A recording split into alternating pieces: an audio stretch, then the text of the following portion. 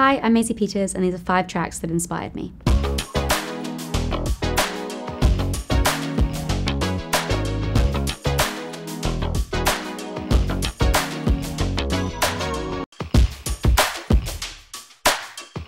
So the first song I've chosen for songs that inspired me is The Winner Takes It All by ABBA, which I would feel pretty confident in saying is maybe the best song ever written. And I've listened to it a lot recently, but it's the first on my list because it's the song I found the earliest. I think I must have been 7 or 8, and I heard ABBA and I was obsessed with them, and I used to listen to it with my sister in the car all the time. We'd listen to ABBA Gold.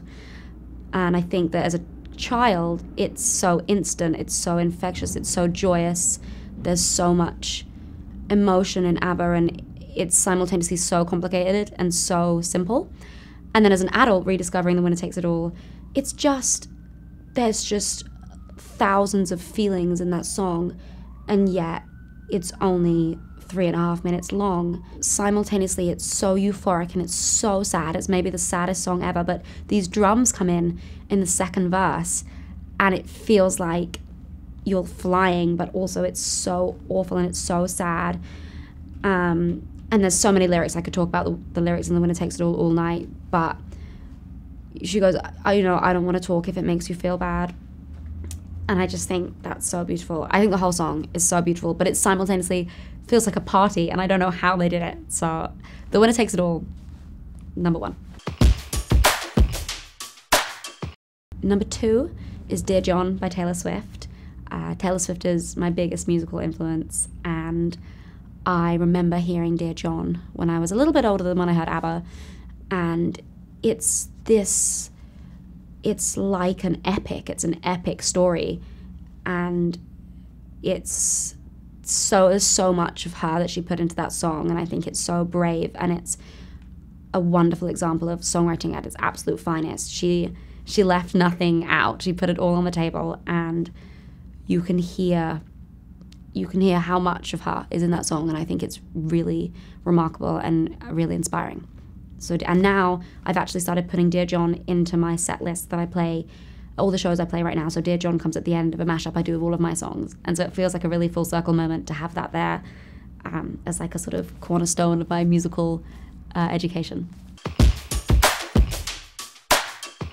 I think it's just, again, it reminds me of the other 2 songs, and they're all very different, but it's just this epic story. And I remember hearing it when I was like an early teenager and just being like, what is this? And I would just listen on repeat, and I think that there's so much drama in it, and I love the ebb and the flow to it. And I think that, yeah, it's like the way that it captured so many people as well. Like, everyone can sing.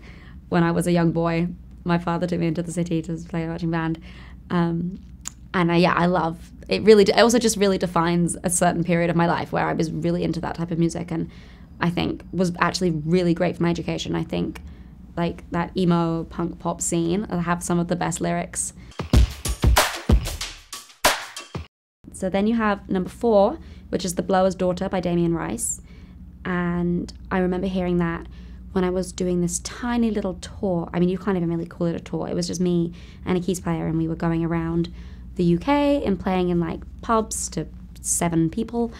And the person who was the tour managing me at the time played me and was like, have you heard Damien Rice? And I said, I think so. And he said, you should listen to O. So we listened to it in the car.